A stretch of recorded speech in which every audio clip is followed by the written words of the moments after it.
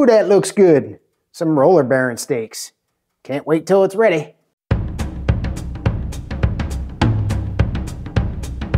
All right.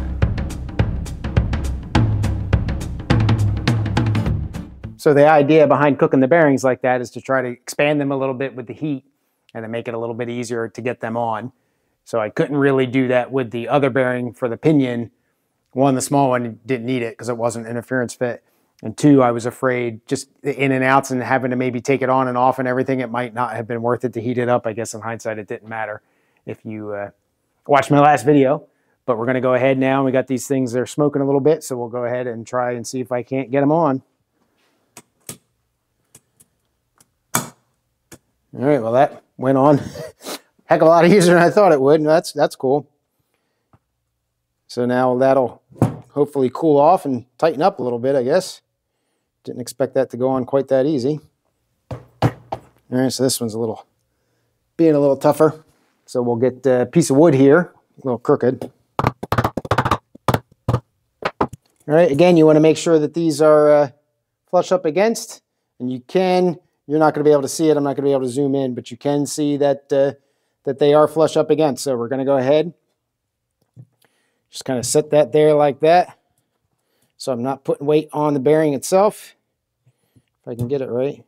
Yeah, I'll leave it like that. All right, so we'll let those cool off a little bit, and then we'll move on to the next step. So the next big thing I need to do is measure backlash and then get the carrier all set up with the pinion.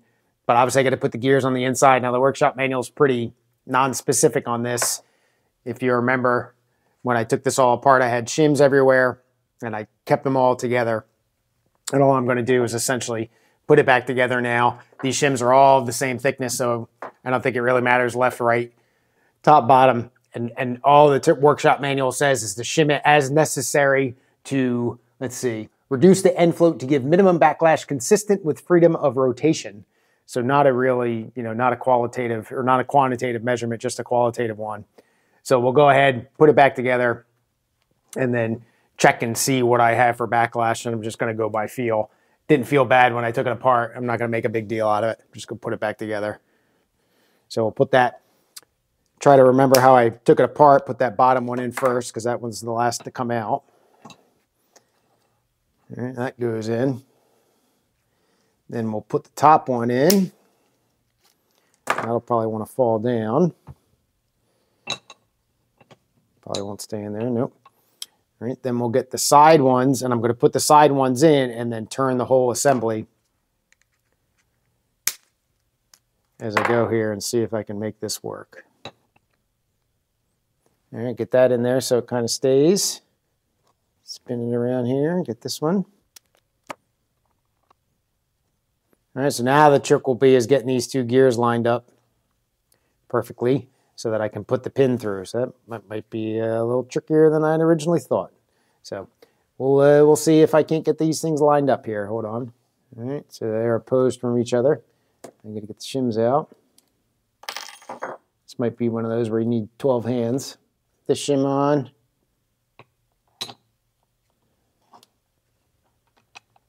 Hold that together. Put this shim on. Hopefully now we'll be able to spin. All right, that feels pretty good. Probably have to play with it a little bit. Now the pin's going to go through the center, and this is where the locking pin goes. So obviously you got a big hole here, so you want to go in from this way. Get it lined up around my shim and into that gear.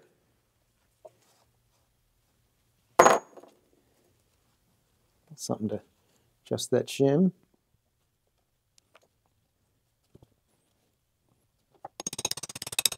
All right, get that guy in there. Try to turn this now and get the hole here lined up vertically. Obviously that's a little trick there. Do it now while it's easy. All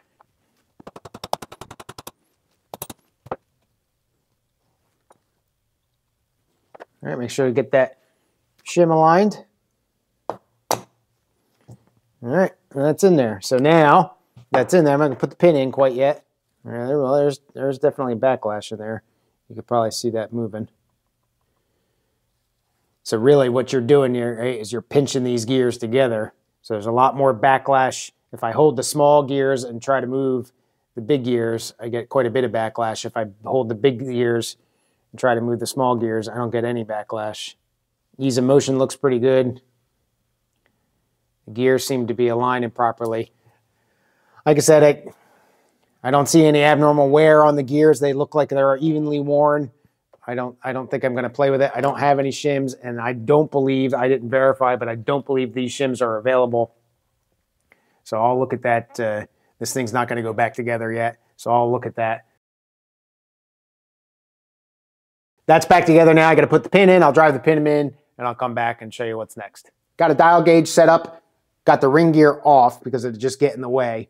And I'm going to measure here the total end float. So what it tells you to do is push the whole assembly. You got to make sure that you move the races when you move this thing and the bearings, because if the bearings aren't centered in the races, you're going to kind of, it's going to fall a little bit. It's going to mess your measurements up.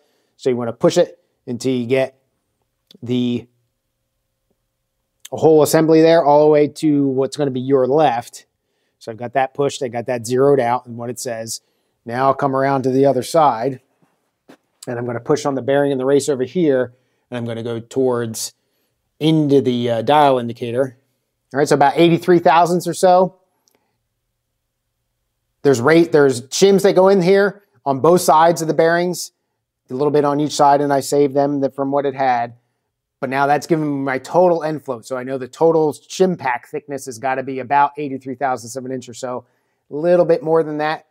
You need a case spreader here, which I haven't built yet, but we'll see if I actually need it or not.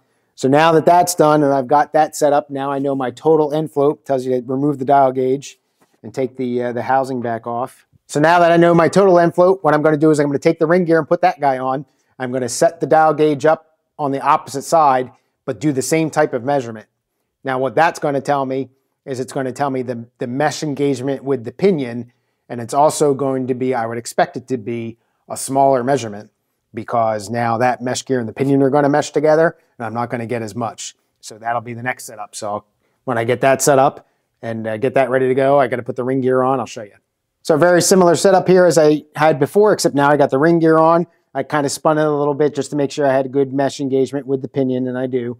I don't think you really can't have anything but. So now what we'll do is we're going to push this whole assembly so that it's away from the ring gear as much as possible. All right. And then zero it up. All right, it's about as close as I think I'm going to get it. And then we'll push it towards it. And I'm getting about 36 thousandths or so, 35.5 thousandths. So we'll write that number down, and that number is referred to as the B dimension. The other one was the A dimension. We're going to do some math here, and we're going to figure out what we need for the total shim pack. These calculations are right out of the workshop manual. It gives an example of how to do it, so I'll show you. So I got a total float of that 83.5 thousandths, and then it gives you a preload of 3 thousandths. You add those two together, 0.0865 or 86.5 thousandths. That's my total shim pack thickness that I need. Measuring all the shims that I have, I've got about 90 thousandths. Yep, about 90 thousandths worth of shim packs. So I should be able to get there. So at least this one is coming in a little bit better than my pinion height did, that it's getting me pretty close. So anyway, so I need a total shim pack of 86.5 thousandths. Then there are two sides here. You've got an X side and a Y side. The Y side is specified as that nearest to the ring gear. So that's the first one it calculates. That in-out. The in-out, when I was meshing the gears, that difference I got was that 35.5 thousandths, and then it wants a backlash of 5 thousandths. So you subtract those two, and you get 30.5 thousandths. So that's the shim pack that I need in the ring gear side. Then you go to the other side, and all you do is subtract the difference there, so you can figure out on how many shims to do on the other side. So I got my total shim pack of 86.5 thousandths. Minus out the shim pack that I put on the Y side or the ring gear side. And that's that 30.5 thousandths. And then the total shim pack that I need to put opposite of that is to give me that. And the calculation there is 56 thousandths. So I've got 6 shims here of varying sizes. That's all these guys over here. So what I want to do is try to get as close to these two magic numbers with the shims that I have and see how close I can get. So I'll come back here when I do this mental gym here to see what I can come up with. So the object here is to make a case spreader as close to what I can find in the workshop manual. So essentially I've got a big old piece of 1/4-inch plate here that I got at a scrapyard for like literally $3. I'm going to go ahead, try to make a plate on either side here that's going to fit down and bolt to the case. And then we'll have a threaded rod in between. And essentially what that threaded rod will do is those two pieces are going to be separated from each other, but then attached with that threaded rod, just like the workshop manual shows it. Then I'll have two nuts on that threaded rod and run those nuts out and hopefully just slowly pull that case apart. So the first thing I got to do is get the contour here. Now I'm going to be pushing from this side because this is where the bearings go. So I want to get the contour here, right? So now I got that. So I'm going to transfer that to the 1/4-inch plate here and give me enough overhang on either side to be able to make it kind of work. So I don't have real good tools for this heavy duty stuff. So it's going to take a little while, make a lot of noise, a lot of metal shavings and all that kind of stuff. So we're going to go ahead, transfer that template down to this 1/4-inch plate and then start cutting that stuff out. Got the back half into the differential all painted up nice and pretty. You can see right here, this flat section. On the very early Spitfires, they had a drain plug in there. And then for whatever reason, Triumph decided to delete that. And now it's just a flat portion. On this differential that I have in the Spitfire now, I took this to a machine shop and I had them drill that out and pipe it or tap it with pipe threads. And I have a drain plug in it. Not going to do that to this one. What I'm going to essentially do is swap the end caps because they're identical. And that one actually, the threads in here, I'll come around and show you. It's still a little wet, so I don't want to touch it. But these threads here, these 6 bolt holes, is where the leaf spring attaches, the transverse leaf spring. And these aren't as in good a shape as the other differential, so that's another reason why I'm going to swap this out. But I decided to paint it in anyway. Swap the caps out. That way I'm going to want to look in the inside of that differential anyway. And I'm not going to waste the money to put a drain cap in this one. I think what happened is Triumph decided that they didn't need to change out the differential oil. They just needed to top it off from time to time. So whatever led them to that conclusion, I'm not quite sure, but that's obviously a little weird. But I don't think the TR4 has a drain plug in it either. So we got this nice and painted up now, and we'll continue on with getting that case spreader done. Beautiful fall day out here, in case you can hear the wind blowing. Hopefully it's not going to be too painful. But you can see here I made another circle. This one on the outside. I used the gasket this time instead of that contour gauge. You can see it's a much better half circle and everything. And the new gasket just traced the inside diameter of it because that's where I want this to meet up, not the outside. So I'm just taking a cutoff wheel here and slowly working my way around. And it's not a straight cut because the cutoff wheel gets too big, so it kind of bevels down like this. I expect it to, so I'm just going to have to go around when I'm done and square it up with the angle grinder. And I got a Sawzall too, just to try to, if I can cheat a little bit. But otherwise, it's just a kind of a long and lengthy process to cut the half moon out. And we're just going to go at it and see how it comes out.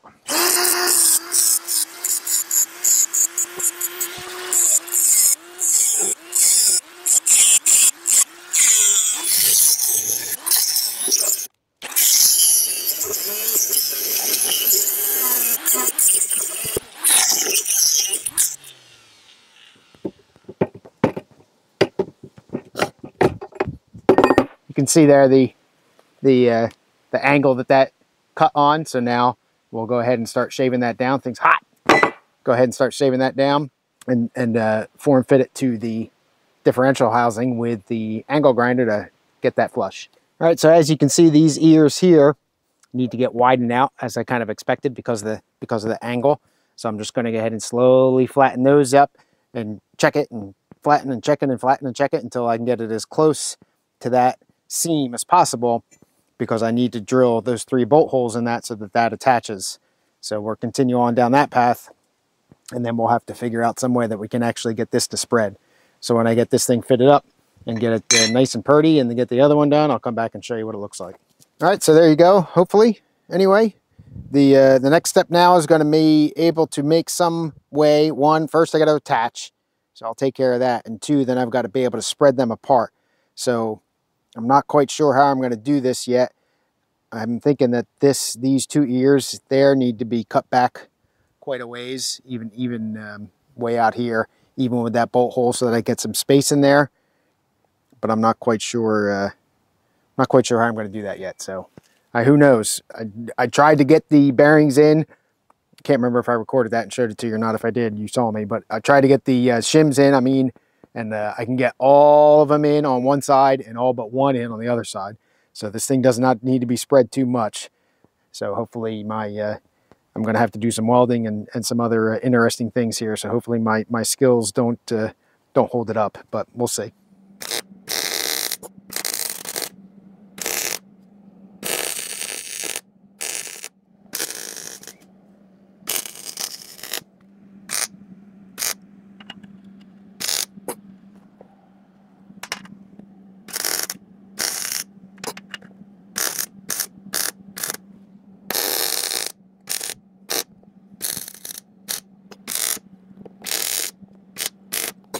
All right, I'm pretty confident that this is not going to work.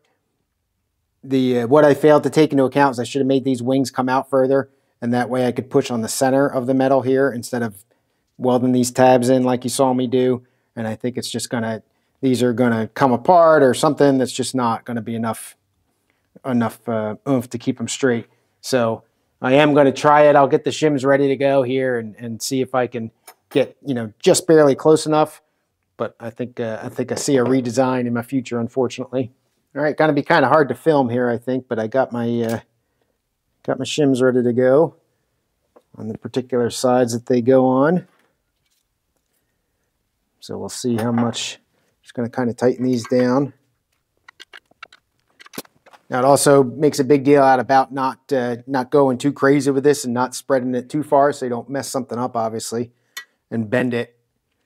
I think the TR4 workshop manual actually gives you a spec on how far you can bend it, but the Spitfire one doesn't. All right, so both of these lag screws are going like this, as I kind of thought they would. So we'll see here. I got enough to be lucky.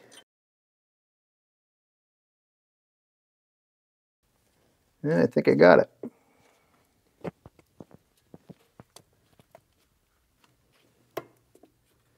Yeah, holy cow. That actually worked. All right, we'll take the tension off.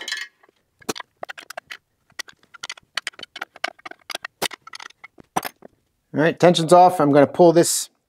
Actually, I'm going to put the bearing caps on first. Now these have little letters on them. You can see there, I think. I don't know if you can see that, but there's an X in there, and there's an X on not that side, but this side. So they're kind enough to line them up for you.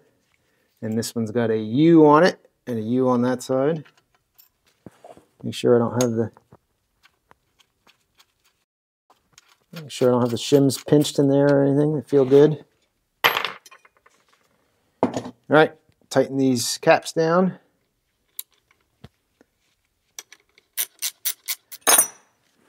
All right, so there you go, that's in there. Now there is a spec for Backlash. If you can feel that, I don't know what the spec is, but that's what's going on there. That's the Backlash. So we'll see, I don't know. And let's see if it actually turns.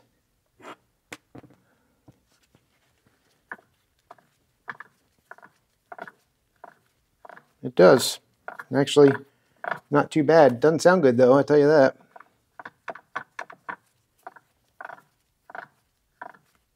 All right, we got some Backlash there. As expected, there is some spec for it. I don't know what it is off the top of my head. Something that I can check. And we also got a little bit of noise here when we rotate it.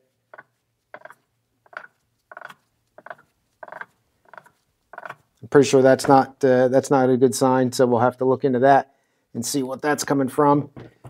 So, I mean, obviously it's the gears, but I don't know if you know if you've got that knock.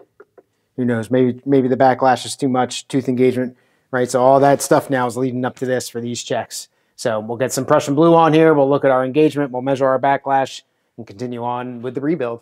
Next up on the agenda is to measure the Backlash of the ring gear. And this is about as zero as I can get it, 5/10 thousandths.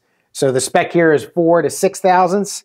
And all you do, it tells you to just rock the thing back and forth. So I'm starting at 5/10 thousandths, move it forward, and I got about 22 thousandths or so. So the delta there is about 2 thousandths, 2.5 thousandths, somewhat like that. So obviously I need to change that up a little bit. So what it tells you is you've got a certain number of shims on this side, certain number of shims on this side, like I showed you in doing that math.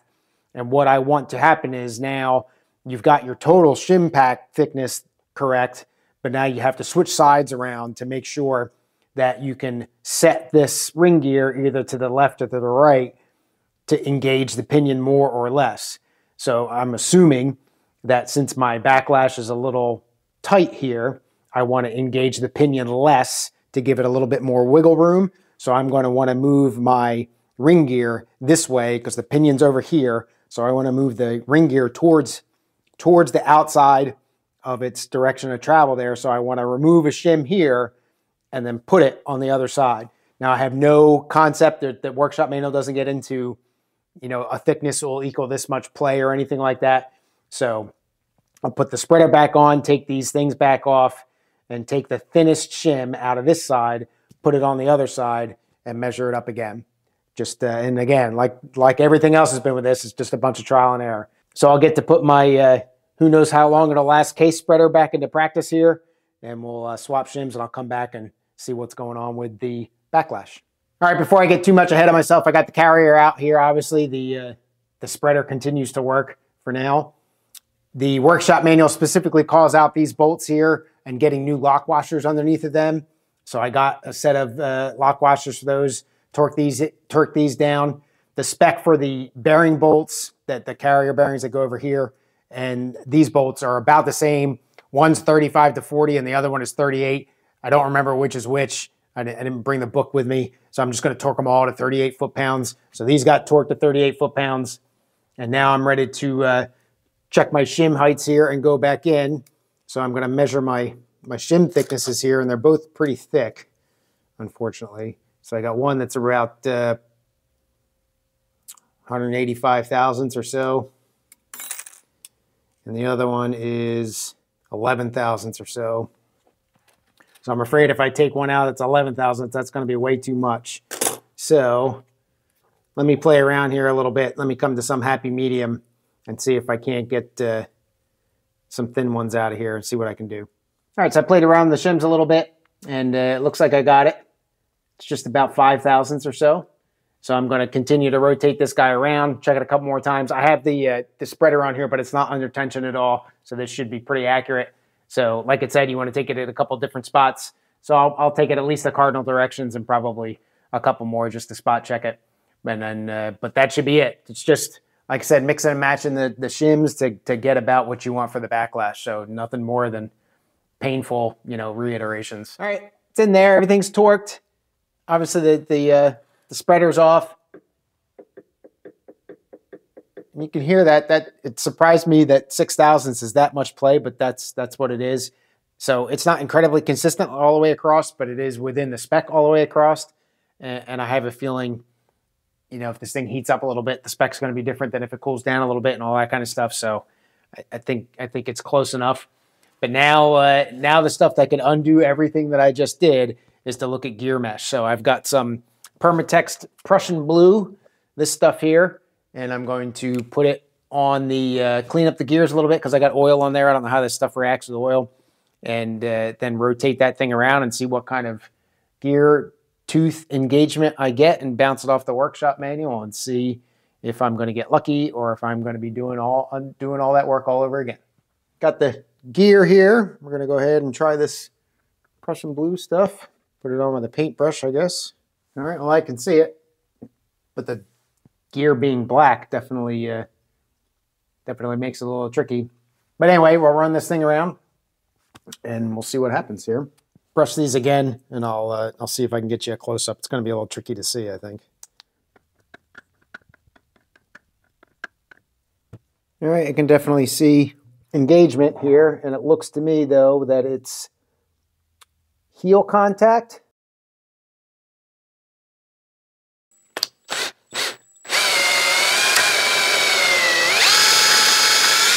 All right, so this is a little interesting. You can see here on the edges, I think, here, Here, that little shiny spot. It's like a, it's almost like a shark's fin look to it. That is the contact point when I rotate it in one direction. When I rotate it in the other direction and come look at the other side, you can see the contact point way at the back here. Way at the back. So I don't know what's going on because you look at the workshop manual and it shows you kind of even contact points. So I don't know. I have no idea what the heck that means. So I obviously need to do a little bit of research and figure out why the contact points aren't nice and even, like at least I think they should be. I turned the thing with a drill. Doesn't make any weird noises or anything, but then again, you know, you're only turning at 2100 RPM, whatever the drill is. So who knows? But yeah, a little bit of research there. So here's a close-up of what I hope anyway is essentially the crown wheel or the ring gear. So I've got the two sides, the concave side and the convex side, the heel and the toe, and one's the driving side and one's the driven side, or the coast side, I should say. So the pattern that I'm seeing right now kind of looks like this, with the contact point is here and here. So in my research, what that's telling me is that the pinion gear is too low. So as you move the pinion gear out or up into the mesh, right, the height of the ring gear doesn't change, the height of the pinion does. What will happen is this pattern will tend to shift this way and in like this. And they'll just essentially, they kind of make a lazy S. So it would come up like this and it would come out into the center and then it would go like this. So if I went too far, my pattern would shift to here and here. So I'm going to take it back apart a little bit and I'm going to recheck the pinion depth, and maybe, who knows, it doesn't make much sense to me, but maybe as it settled or whatever, I got too far in there, recheck that pinion depth and then have to pull that bearing off again and maybe put more shims in there. But what this is telling me is my pinion gear is too deep and that I'm too far off. So all the pretty pictures in the workshop manual essentially have it a lot better aligned than what I've got it, with these patterns more towards the center and more concentrating top and bottom. So I had to go and do some research to try to figure this out. So take it back apart, check that pinion height real quick. I'll come back with the results of that, and then we'll see. And I don't think I have any more shims, so we'll see if I have to order some more parts. Well, I retook the pinion height and I got 1.867, give or take, or excuse me, the pinion depth from where it is right now. And when I did it the last time, I got 1.94. So that's, you know, that's almost 1/100 of an inch, or 10,000ths, which is a lot. I don't have a shim that's thick. That is that thick, but that measurement jives with what I'm seeing on my mesh pattern. So either I made an error or made a mistake, or when it finally got torqued, it compressed a little bit or whatever. I'm not sure, but I'm going to have to take the pinion back out, get that bearing off, which is a little sketchy because the last time I did it with the original one, it didn't go well and I messed the bearing up. So I got to be ready to purchase another bearing, which you can get. They're, you know, 20 bucks or so. But anyway, so I'm going to go ahead, pull that bearing out, or pull the pinion out, try to get that bearing off without causing any damage, and then look at getting some shims. So we'll have to go back into the parts and order some stuff up from a Roadster factory again, but at least my pattern is checking with what I'm getting for measurements now, so that makes me feel a little bit better. Got that bearing off without causing any damage, so that was good. Saved myself about 30 bucks there. Did notice some damage on the inner diameter of the thinner shims. Don't know if they went in crooked. It doesn't really tell you to sandwich the thicker shims on the outside of the thinner ones. I don't know if maybe I should have done that, but I don't know if that could have impacted anything. But then I took my pinion height again, and I got about 2,000ths different than I got last time. So kind of frustrated a little bit there. I don't know what's going on with that. So, but this is how you kind of do it. So you saw the interpretation of that, the gear meshing and all that kind of stuff. So we'll get these shims on hand and kind of re-engage when we get those. But for now, the video is running a little bit long, so I'm going to end it here, and we'll make this a 3-part series on getting this puppy back together. So thanks for watching. Thanks for sticking with us. I know this isn't the most exciting stuff, and I'd like to also say that I just went over 4,700 subscribers. So thanks everybody for the continued support. Keeps me motivated. and I do appreciate all the comments and the likes and the subscriptions. So have a good rest of your day. Thanks again for watching. Cheers.